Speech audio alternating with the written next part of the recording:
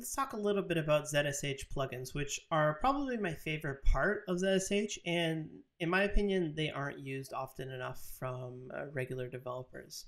So plugins extend the functionality and the features of ZSH, and just as if you were to have plugins for your Vim or Sublime Text or whatever you're using, someone had found a plugin extremely helpful to their workflow, so they wrote it, and then they're sharing it so you can extend the functionality of your terminal here. So I'm just on the Oh My ZSH GitHub here. I click on Wiki, and there's something called the Plugins Overview, which is a really nice listing of all of the possible plugins here. So let's just take a look. We've got Node plugins, we've got file system jumping around, we've got productivity ones for Python, one for Mac OS X, all kinds of really handy stuff. So let's first take a look at how to enable a plugin, and then we'll take a look at some of the more popular ones. So let's jump back to our command line, and the way we enable plugins is via our settings file. We've done this before, so just open up your .zshrc file. Again, if you have Sublime Text installed, you can type subl home directory /.zsh. And now that we know about tab completion, you really don't need to type that much more. You can just hit tab. It'll give you a couple options here. There's a ZSH update file, a history, and a ZSHRC file is what we want. So ZSHRC is what we're looking for. I'm just going to open that on up. Here's our old theme that we already set. However, if you scroll down until you find plugins, you can see here is just a space separated list of possible plugins that you may be wanting. So the first one we're going to take a look at is the extraction plugin. Let's take a look for it here. Here we go, extract. It's a Swiss knife for archive extracting. So a lot of times you'll get .zip or tar.gz or all these different kinds of compressed files. And in order to open them from the command line, it's actually pretty tough because you have to memorize all these crazy commands. So what we can do is just enable the extract plugin. So I'm going to go to my Sublime Text here. I'm going to put it on the end here, give it a save. Now, if I just type extract now, it says ZSH command not found extract. Well, how come? That's because remember when we make a change to the ZSHRC file, it's not reflected until we do source. So we're going to do source.zshrc. It's going to start everything over for us. I'm going to move into the command line folder that we have, and there we go. So I've got this WordPress plugin that I was using the other day. It's a .zip, and I want to be able to unzip it without actually having to open it up in my Finder. So what we could do there is just type extract.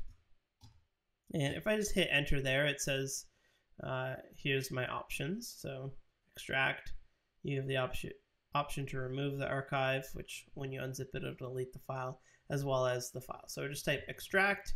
And now, oh shoot, I forget what it was called. I know it started with a W, or maybe I didn't. If I just hit extract and tab, now I'm able to tab through all of my files and folders. In this case, there it is, WordPress multi-end vig commit master. Hit enter, LL. You can see right here, there's that entire folder as well as the original zip file. Another one I really like is the Cloud App extension. So if you haven't used it before, Cloud App is really just a short URL thing.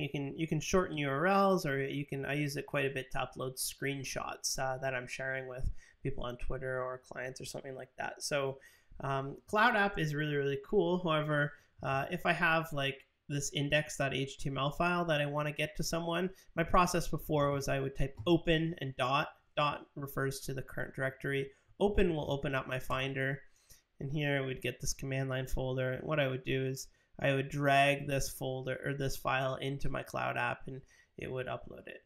However, now I can do it without actually leaving the command line at all. So I've enabled, let's take a quick look. I've enabled the Cloud App gem here, or sorry, the Cloud App plugin. There's a Cloud App file you need to use with your username and password. It's in the docs. But I just have to type Cloud App, and I can hit tab to get all of my files. Index.html is what I wanted. Hit enter, give it a sec, and it's going to upload it to Cloud App for me. There we go. It's uploaded there. Again, we can use our little trick. If I hold down Command and click, it opens it up right in my browser, and you can see this is the HTML of that. Really, really handy. A handful of other plugins are actually just ability to give you autocomplete and sort of suggestions as to what you should be doing in the case of Git or NPM or Bower or something like that. So let's take a look at some of those that just give you the possible options. So I'm just going to clear all this out of here. And in a previous video, I showed you Command K, which would clear it out entirely. However, sometimes people like to maintain this history, but they just don't want to see it because it's visually cluttered. So rather than hitting Command K, which would just clear it all and you'd lose it forever, if you hit Command R, what that does is it clears your screen, shows you the same thing, but if you scroll up, notice that it's all still there. So if you need to scroll back to it, not a problem. So again, Command K will get rid of it for good. Command R will just kind of take it off the screen for you and put your cursor up there. So let's take a quick look at what else I have here. I'm a big Node, I'm a big NPM user, I'm a big Git user. The problem is that there's all these options for NPM and there's all these options for Git that I forget what they're all called. There's Git add and Git push and stuff like that, but sometimes there's parts of Git that I forget how it's spelled or I forget what the name of it is. And all I have to do there is hit Git space tab, and it says, oh, do you want to see all 128 lines? In this case, yes, there's so many options. Oops, there we go. And you're able to see all of the possible ones that you wanted. So, for example, cherry pick. Apply changes introduced by some existing commit. So you don't use cherry pick, maybe not that often, and you forgot what it's called. Maybe you didn't know if there's a dash in it or not. You're able to get a quick look at what all of the available options are here. And when you find one, like Git diff, you just hit enter and it will put it in there for you without you having to write it out. Same goes for NPM. You hit tab, and what it does here is it gives you all of the possible ones. You can use your arrow keys to go over, up, down, and find all of the possible ones, like NPM login. It's probably not something you use that often, or NPM unpublish. So it's nice to be able to view them all at a quick glance without having to leave your editor at all. So those are those are ZSH plugins. There's all kinds of cool ones, and since the last time I checked, even just a couple of months ago, there's all kinds of really nice ones. I think there's ones for controlling your volume, controlling your iTunes, colorizing your cat, colorizing your man page. That's really nice. So take a look at this, try a few out, and let me know what some of your favorites are.